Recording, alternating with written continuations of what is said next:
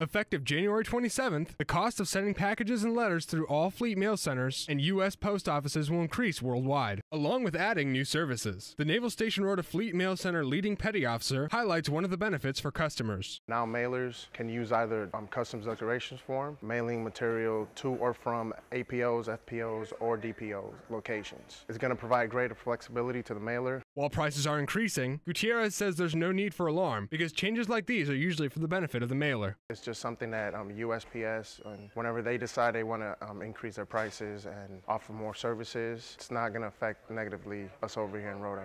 The previous price increase happened last year, though these changes are not annual. Petty Officer Talon Borwick, Rota, Spain.